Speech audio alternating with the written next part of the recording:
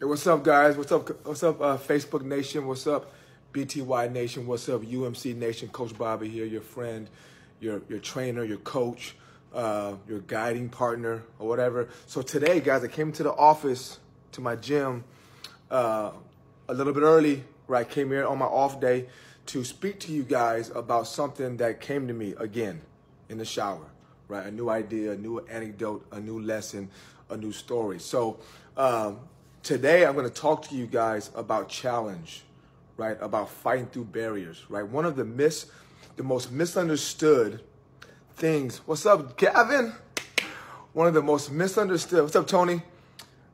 One of the most misunderstood and unappreciated parts of working out, of training, is the mere fact that you don't get better unless you hurt, right? That sounds simplistic.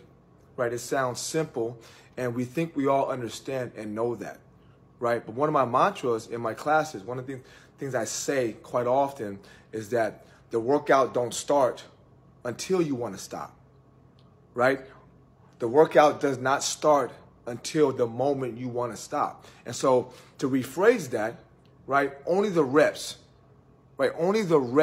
after you're in pain, after you want to stop, only those reps count, right? Because until then, your body's used to what you're giving it, right? The stimulus you give your body until that point is new, right? So if I can do 30 push-ups, 1 through 29 don't even count, right? If I can do 15 reps of curls with 30 pounds, the first 14 don't count, right? So the beauty of what I do is I'm able to come into my laboratory, I call it, every day. And I can work on principles and laws that govern the universe, that govern growth, that govern the human spirit, right, in a controlled environment, right? But what's beautiful about what I do and why I love what I do so much is that I'm able to see, right, the correlation between what we're doing here, right, in my gym with the big old weights and what life throws at us, right? I'm able to translate metaphorical weight to real life weight. And so what I'm talking about today, yes, it's about training. It's about building muscle, right? Your body's a computer and you have to train it and program it to build muscle, right? You have to purposely put your body under tension, under pressure, under stress, under pain to make it change. Right? You have to give your body a reason to grow muscle, right? The breaking down of the muscle tissue is a message to your body that I need to get bigger, stronger muscle tissue. But not until you break it down can that be done. You have to tear down the muscle tissue so your body can rebuild new, stronger, better muscle tissue. Well, guess what, guys? Your life is the same exact way. Same exact way. You don't get better until you pass through the point of comfort. Right? So if I can speak comfortably to my children or to a friend, I'm not growing. Right? Driving up to my gym and getting ready to do a Facebook Live to you guys is stressful. That's what I need to do. Right? Because not until then am I growing. Right? If you're going through counseling, right? The first few sessions where you're kind of going through the pleasantries, how you doing, what how did you grow up? All the sessions that are comfortable are the build up to the ones that really count. Not until they become uncomfortable are you growing, right? So whatever you're doing in your life, right? If you are comfortable and not challenged and not stressed, you're not growing. And like you guys, I push back against it. Right? I was fearful of trying new things. I'm still fearful of trying new things. We all are, right? But part of why I've been successful in my life in certain areas, right? In fitness, in football, right? In finance, right? And now building this new business, this new fitness brand, right? Is because I embrace pain. Right, Jeremy? I embrace stress. I embrace improvement. In fact, I say I have an addiction to improvement. right? I don't run from it. Does it hurt? Yes. In fact, these 5 years of trying to grow this business have been extremely stressful for me, extremely painful for me, right? But once I realized, and I'm still realizing, that all of that is necessary, it makes it almost enjoyable, right? Almost enjoyable to know that I got to get to this point where it hurts. I got to get to this point where it's painful. I got to get to this point where my doubt is at its all-time high. I got to get to this point where it's stressful, right? Because if I don't, I can't move past it. I can't be a great speaker. I can't speak to thousands of people if I can't speak to 5. If 5 makes me nervous, I can't grow my fitness brand and be vulnerable to millions if I can't take scrutiny from some football parents. Right? So when you're in the moment, not just in fitness, when you're in the moment of going through that last rep, right? And you want to quit, tell yourself, this is the rep that counts. It sounds corny, right? But until you get to that point, none of that shit counts. Right? It don't count until it hurts. You don't get better until it hurts. You don't grow until it hurts.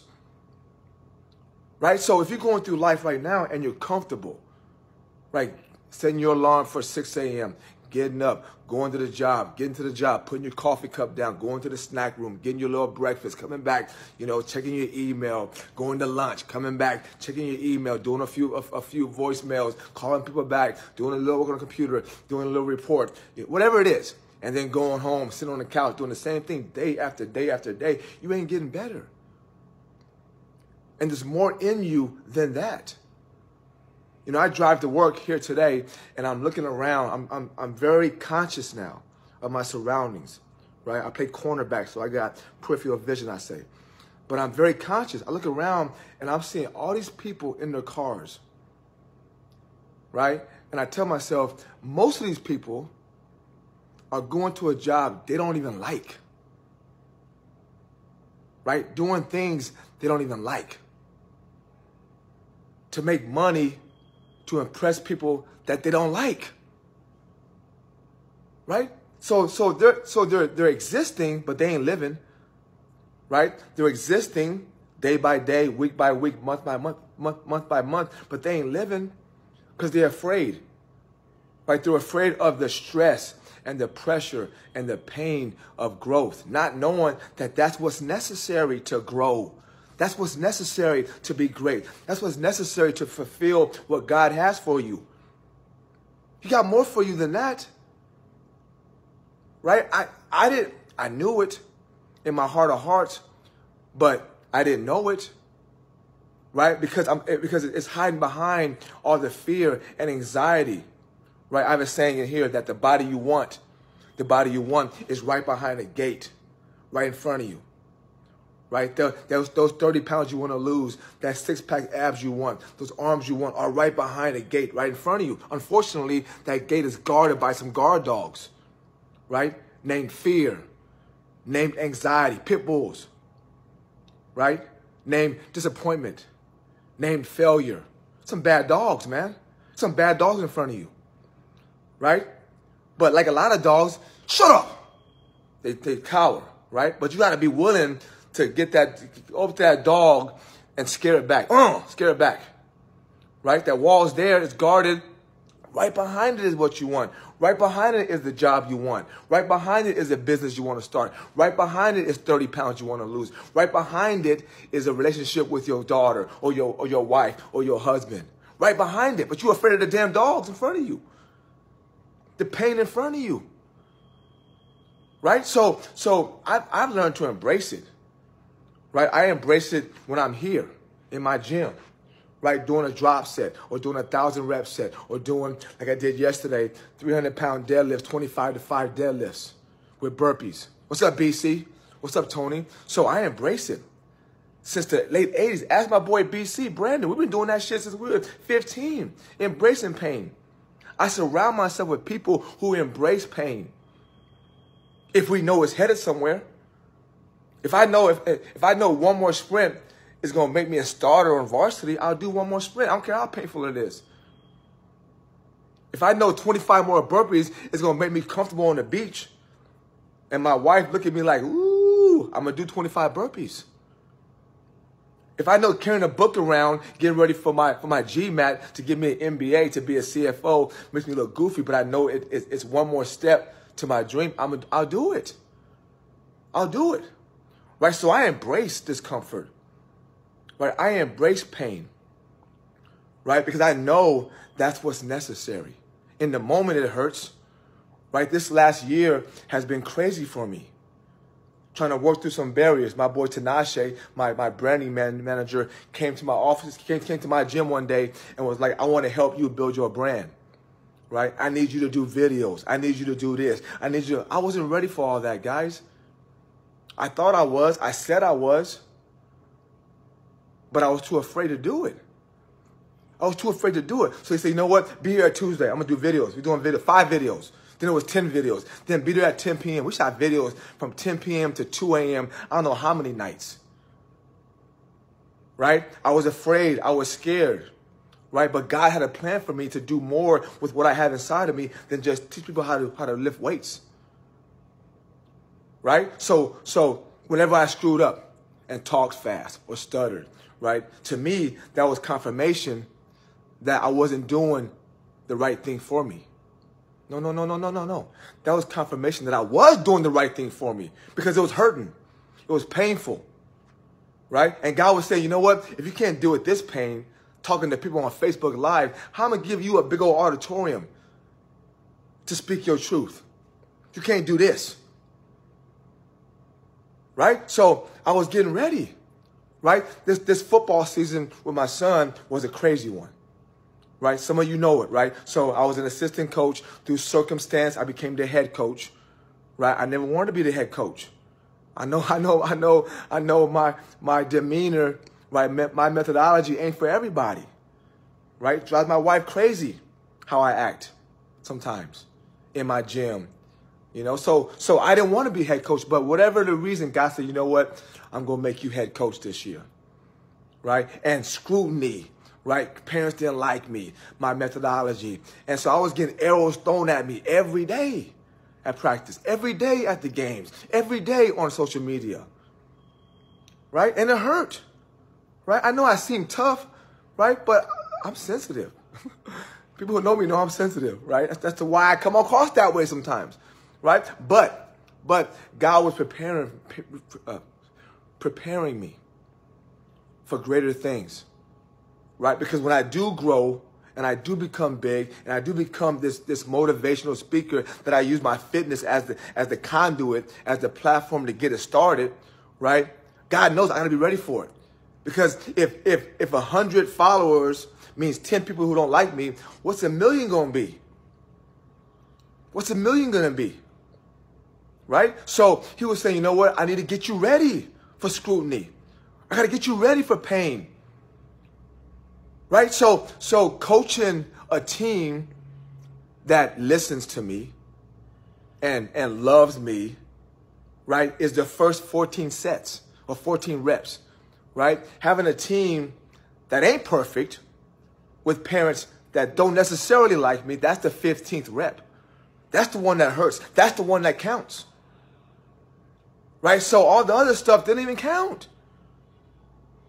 Right? The videos that are easy to do, that I know about, that I can talk to fluidly and eloquently, those don't count. The ones that are hard, those count.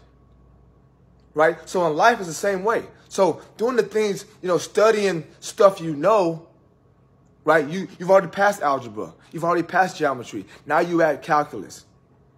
Right? Restudying geometry and restudying algebra ain't going to help you at this point. Right? Those reps don't count. Right? The beginning reps of calculus, those count. Right? Right? The first dates with your husband or wife or girlfriend or boyfriend that are easy and fun, those don't count.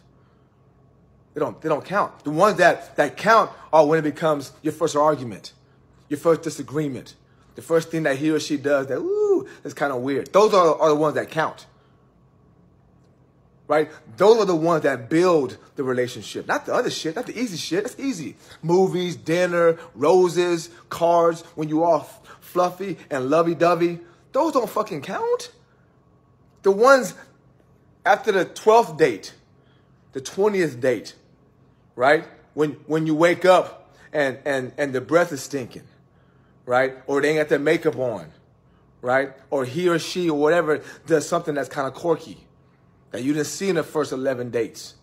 Now it's real. Now you're growing, right? Fitness, same way, fitness, right? Jogging a mile, that's easy, don't count. That second mile count. That's why I say I could do a marathon today. I've had dozens and dozens of arguments with people in my class who do marathons, right? I'm not against marathon running or distance running. It ain't the most effective way to lose weight, right? But that's a different argument. But I've gotten an argument saying I could run a marathon today, right now. How do I know? Because after mile 13, unless you're a Kenyan or Nigerian, it hurts for everybody after mile 13. And so if at mile 13 it comes down to mental toughness, right? And it's the same pain for me as it is for you, right? Then I'm good. I embrace that. If I know that the first 13 miles don't count for anybody, unless you're Nigerian or Kenyan, that the first 13 miles don't count for anybody, and that at mile 14 is when it really gets tough and really gets involved, and it's the same for me as it is for you, then I'm good. Then I'm good. My whole life I've been doing that. My whole life I've been doing that. My whole life I've been doing that. And so only now am I saying, you know what? I'm going to take it to the next level. I'm going to the next level, right? I'm going to get really, really, really, really scared of stuff, right? I'm going to get really, really, really afraid of that weight that God's putting on my shoulders because I'm ready for it, right? I've been deadlifting 200 pounds, metaphorically, in my life. I'm ready for 300, for 25 reps. Is it scary? Yeah, but I'm ready for it. I was scared at 200. I was scared at 100. Right? I always say in my class here, again, I'm telling you, the reason I'm here, the reason I'm doing this is because God has given me the ability to use all that shit I've been doing since the 80s of training, right? And all that fear that I've come through, right? All the fear, all the stuttering, all the getting teased. Some of y'all still on here who tease me. That's all good. I love you, right? He can't talk. He talks fast, right? All the fears that I've gone through has brought me to the point now where I can speak about it to you guys. Right? To you guys, because I know how it is. Right? So all that stuff has been done for a reason. Because now I understand how it's all the same stuff. It's all the same stuff. Right? It's all the same. It's all the same mantra. Right? And it all comes down to this. Very simple. Right? The reps don't count until you want to quit. Right? The reps don't count until you want to quit. Right? The first reps up to that point don't even matter in life. Right? And for everybody, it's different. Right? For me, push-ups is 24 reps. Right? For somebody who's in graduate school for math, right? It's a lot of math before you have to get to the math that really counts. For a kindergartner, that's a short rope. Right? It counts pretty quickly because it's all new. Right? But you embrace that. You embrace it because you know God's giving you longer and longer rope, right? A longer and longer leash, right? But you still have to get to the very end of that leash as often as possible to grow. So stretch yourself, push yourself, right? Train yourself to be great, right? Walk into the gym of life and ask God, what you got for me today? I'm ready for it. Right? Walk into the gym of life and ask God to give you stuff that makes you stronger. To give you stuff that makes you better. To give you stuff that makes you smarter. To give you stuff that makes you a better husband, a better wife, a better brother, a better son. Give it to me. I want to be great. And I don't mean just say it like my boot campers do. Give it to me. I want to be great. Is it going to hurt? Yes, I know it. right? Is it going to be painful? Yes, I know it. Stressful? I know it. But I'm ready. Give it to me. Give it to me. I want it. I want it. Right? Because I know when you give it to me and I go home, I'm going to come back tomorrow stronger and better prepared for the next thing in life, for the next workout, metaphorically, in life. But you got to want it. Right? We all want the muscles. You got to want the pain to the muscle. We all want to be smart and get an MBA or a graduate degree, but you got to want the late night studying when you want to fall asleep and your friends are out partying. You got to want that part of it. You got to ask for that part of it. Right? So I'm getting better at that, guys. Am I better inherently at working out? No. I'm better at asking for the pain. I'm better at understanding the pain. I'm better at connecting the pain to the process, to the prize. The pain to the process, to the prize. The pain to the process, to the prize. Ask Brandon, I'm telling you, since 87, 88, I've been connecting the pain to the process, to the prize. Even when I knew the prize was 20 years away.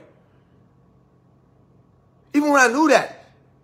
Even when I knew this workout wasn't going to get me there today. But I knew it was part of the pain and the process to get to the prize. So wake up and ask for that pain. Ask for it. Embrace it. Don't run from it. I'm tired of running from it. Oh, they might laugh at me on Facebook or Instagram. I'm getting better. I sat in my car for 2 minutes, came here and walked around for 5. Before, that would have been an hour process. Avoiding this. Now I'm better at it. Am I better at speaking? A little bit. A little bit. Maybe. But I'm better at not caring about that part of it. About embracing that part of it. I ain't perfect, right? But I'm embracing it. I'm accepting it. Right? You're not going to finish every set, right, of every workout. But what you get better at is accepting the challenge every day. Right? I would say, can we do that? People say, I'll try. No, you say, I'm going to do it. If you don't do it, we'll know you tried. Right? If you go into it saying, I'll try, that's the wrong mindset. I'm going to do it. I'm going to do it. And if you don't do it, we'll know you tried. God will know you tried. You know you tried. Don't say it beforehand. Right? I'm going to be a multi-million-dollar motivational speaker. I said it. I said it. Right? And Tinashe, my branding manager, is the first person to tell me to say it. Right? I stuttered growing up. I spoke fast. I still speak fast. My whole life. So in my head, I never saw myself as a motivational speaker. Right? I'm a guy who lifts weights, a guy who did finance. And so I use that platform, right? But saying you're a motivational speaker, that's a big step. I'm saying it. I'm a motivational speaker.